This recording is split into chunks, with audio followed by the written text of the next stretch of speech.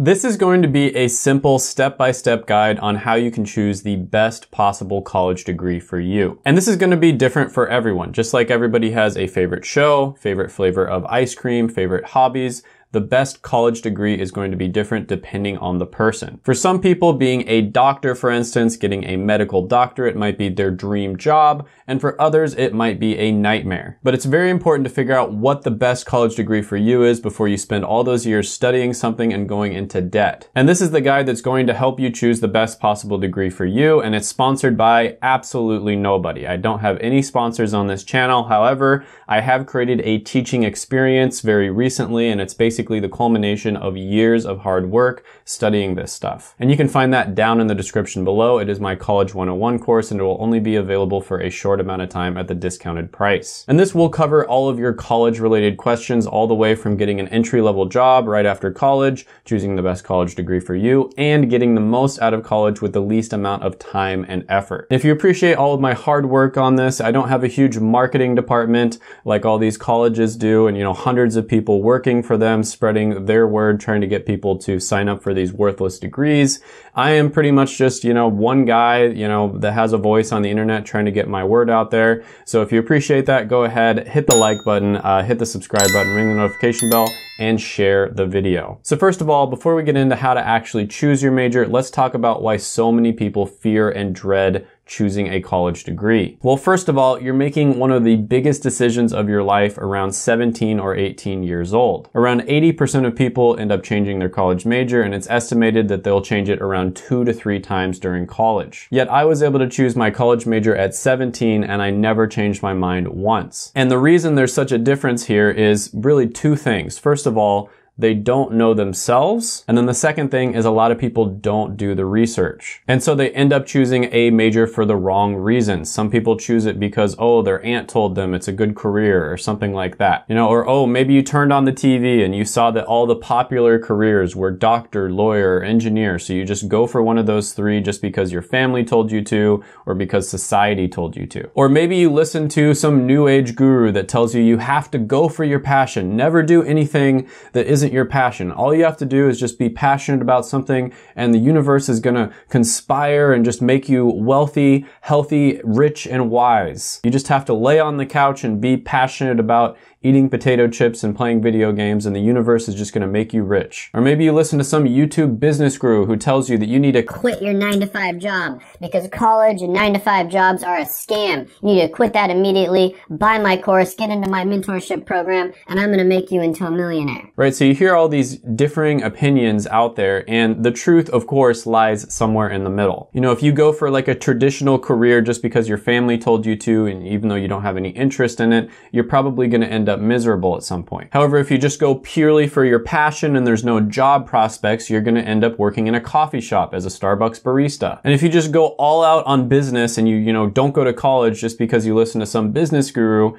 realize that the average business is going to take several years before it's profitable. So you still need to pay for rent, food, etc. during that time. Now, the average student loan debt when it comes to picking a college degree for new graduates is going to be around $40,000. But this is just average, and the actual debt can be much higher than this, and all you have to do is just watch a few Dave Ramsey videos on YouTube to see this. But with that being said, the data is clear. Those who go to college on average make way more money than those who don't, somewhere around $17,000 a year more. But the big question here is that correlation or causation? Does college itself make them more money, or do more ambitious people tend to go to college, which those people probably would have made money anyways, whether they went to college or not? Well, considering only around 27% of people who go to college go into a career that has to do with their major, it probably has a little bit to do with both. Now, if you calculate the average salary of someone who graduates with an engineering degree, for instance, versus how much debt they usually get into, then you just do a very simple calculation to figure out how many years it would take for them to break even on their investment. You'll see that for engineers, it only takes around 2 years. Now, this isn't necessarily how long it would take them to pay it off, probably a little bit longer than that, like around 4 years. This is just the break even point. Because let's be honest, humans are not robots. Even engineers are not robots, and they're probably going to spend some money on things like, entertainment, etc. But yeah, for engineers, it's around 2 years. For business graduates, it's around 3.2. 9.2. For art graduates, it's 8.8. For psychology, it's 11 years, and for communications, it's around 5. And like I said before, these numbers are way off just because of the fact that the average person is going to have other needs. So for instance, on average, it takes people around 18 to 20 years to pay off their student loan debt. And that was in the past when student loan debt wasn't as bad as it is now. So now it's probably going to be somewhere around 30 years. Okay, so I just kind of wanted to set the stage for you, so to speak here. I just wanted to make sure that you are aware of what you're getting yourself into and why it's so important to not just blindly go for your passion. However, the first step in going about choosing your college degree is to sit down, take out a pen and paper, and write down what your interests are. Write out a list of things that you love, and honestly, you should just do this right now. Pause the video and do it. So many people try to keep things in their head without writing them down, and that is a huge mistake. And I want you to just go all out on this list. Don't think about it too much. Just write down things that you are interested in. Write down things that you're passionate about. Seriously, if you're passionate about making cookies, baking brownies, if you're passionate about playing video games, watching YouTube videos, seriously, just write it down. Write down a list of at least 10 things that you're passionate about, and honestly, you can probably find more than that. All right, so I'll have kind of my list pop up on the screen now. So, it's going to be like video games, charity, philanthropy, making films, extreme sports like boxing, MMA. I'm a big fan of sports. I also really like history, math, although not like theoretical math, more practical type math. Now, the next thing I want you to do is make a list of your strengths and your weaknesses. Try to think about what people have told you that you're really good at in the past, and try to be as brutally honest as possible here. Okay, don't fool yourself into thinking that you're good at something when you're really not. Also, don't be too hard on yourself. Don't think that, oh, I'm really bad at everything. Everybody has strengths and weaknesses. You just have to find them. If you try to get a fish to climb a tree, that's not going to work, but a fish is really good at swimming. Now, what I found is it's extremely helpful to ask your family members and your friends what your strengths and weaknesses are. And you can ask them in person, but to be honest, that probably is going to take you a long time and it's going to be hard for you to document it. So what I recommend doing is either emailing or texting them. And I will put up on the screen right now an exact email or text that you can send to them, and try to send this to at least 30 people. So personally, I did this exact exercise. I think the wording was a little bit different, but I sent this to 30 people, and basically I got around 23, 24 responses. And what's going to happen here, and this is going to be surprising, it's extremely insightful, is you are going to notice patterns here. People are going to tell you the same things over and over again. So like I said, do 5 strengths and 5 weaknesses. If you have to, pause the video right here and make sure you get this done, and come back to the video later on once they've given you responses. All right, so 5 things that I was good at, I'll have them pop up on the screen. 5 things that I'm not very good at, I'll also have those pop up. Now, one thing I do want to say here, and this especially applies to young people, is talent is pretty overrated in my opinion. There's lots of people who are more naturally talented at something, and you can simply pass them up very easily just by working harder than them. So just because you're bad at something doesn't mean you're necessarily actually bad at it. It's just you didn't get exposure to it at a young age. And this could have to do with, your culture, your family, influence, social media, etc. However, with that being said, the best advice here is to double, triple, and quadruple down on your strengths. If there is something you're naturally very talented at, you need to emphasize that. You need to leverage that in your life. And if there's something you are naturally very bad at and you just hate doing, you want to try to minimize that as much as possible. Now, the next step on this list is to figure out what your career and lifestyle goals are. And this isn't necessarily, what type of career, like, oh, I want to be a doctor or an engineer or a lawyer. We're not at that step yet. This is more about lifestyle. So for instance, you want to ask yourself questions like, when do you want to retire? Where do you want to retire? How much money do you want to make while you're working? Where do you want to live while you're working? What type of jobs do you like? So for instance, do you want a remote job where you can kind of like travel the world? Do you want a leadership position? Are you someone who's very driven and you want to be a leader or a manager? Or do you want more of a chill job where you kind of just show up to work, do your work 9 to 5 and then go home and have really good work-life balance? Do you want to eventually start your own business, become an entrepreneur, or are you okay with the 9 to 5 lifestyle. Do you want to go into a career that's extremely chill, or are you someone who always wants to be constantly busy and challenging yourself? Now, when it comes to the question of how much money do you want to make, which is extremely important, a lot of people will tell you, oh, money doesn't matter. And that is completely false. Money absolutely does matter. You know, I'm somebody who came from a dirt poor background, and I can tell you, if you are constantly stressed out about having to pay your rent, pay for food, just buy, toiletries, for instance, that is going to stress you out. It's going to increase your unhappiness, which is going to make you less happy. On the other side of the spectrum, making millions and billions of dollars is also not going to make you happy. So there is a sweet spot there, and depending on what study you look at, where you live, for instance, it's going to be somewhere around $70,000 to $100,000 a year. And you can use sites like Glassdoor, Payscale, or BLS to figure out how much different careers are paying. But I do recommend that you go for a career where you're making at least $70,000 a year, because that's going to max out your happiness. So for me, my lifestyle and career goals are that I want to be able to retire before the age of 40 and travel the world, right? So there were only certain careers that were going to allow me to be able to do this, right? So after doing some research online, I came up with around 10 careers. I don't know if these are the exact careers, but they're very close to the ones that I came up with. And the list looked something like this. I'm gonna pop it up on the screen right now. And you should do this as well. You need to come up with a list of at least 10 careers that you want to look into. And hey, if you wanna look into 100 careers, that's totally fine. And things you really wanna pay attention to are, of course, salary, but also you wanna look into how much opportunity there is. So future job growth is something that BLS shows you, and that can be extremely important. Another thing that can be very important is job satisfaction. This is something you can look up on Glassdoor or Payscale. Now, one thing I realized right away after doing some basic research on this is I did not want to become a medical doctor. It was just way too long. You've got 4 years of undergrad, 4 years of med school, and then the residencies plus the fellowships can take like 8 years sometimes, right? So sometimes people wouldn't even become a doctor until they're like 35. And then they have to pay down hundreds of thousands of dollars worth of debt. And the work-life balance in a lot of different doctor specialties is not good. I realized that I wanted to be able to enjoy my 20s, and that was not something I would be able to do if I tried to become a medical doctor. And I also decided to not do engineering degrees because although I do like math,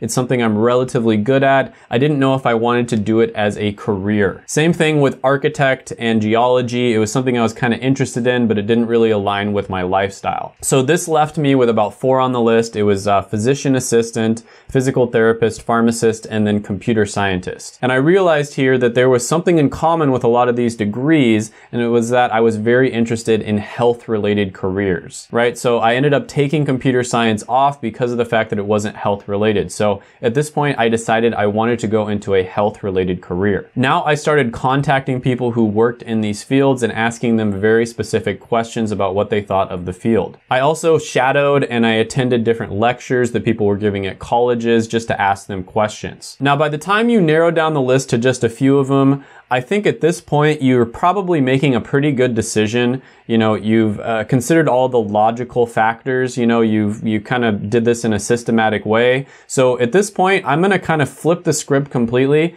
And I'm going to say, just go with emotion. Go with your gut, right? So when you have the list down to like 2 or 3 or so, somewhere around there, just go with your gut. Something inside of you is telling you, this is the career that you should go for. And so in this case, I think you should believe that. Follow your instincts. So if you're having any troubles choosing your career, if you're having some issues with that, figuring out what you can do for a living, another way to think about this is just to kind of make a Venn diagram. And on this diagram, you basically want to make 3 circles, right? So one circle is what you're good at, another circle is what you can get paid to do, and then the bottom circle is what you're passionate about. Now, if you're passionate about something and it's something that makes good money, however, you're really bad at it, you want to have that as a hobby or entertainment. Okay, so perfect example here is I am very passionate about like contact sports like MMA and boxing. I'm a huge fan of different boxers and MMA fighters. I did boxing for a short amount of time. It was very fun to me, but I got to the point where I was kind of sparring guys that were really good. And after practice every day, I would have a headache. And after reading a lot of the stuff about, CTEs and concussions and stuff, I decided, my brain is kind of the one thing I have going for me, and I probably don't want to risk it. And the truth is, like top level boxers out there, this is just, the unfiltered truth.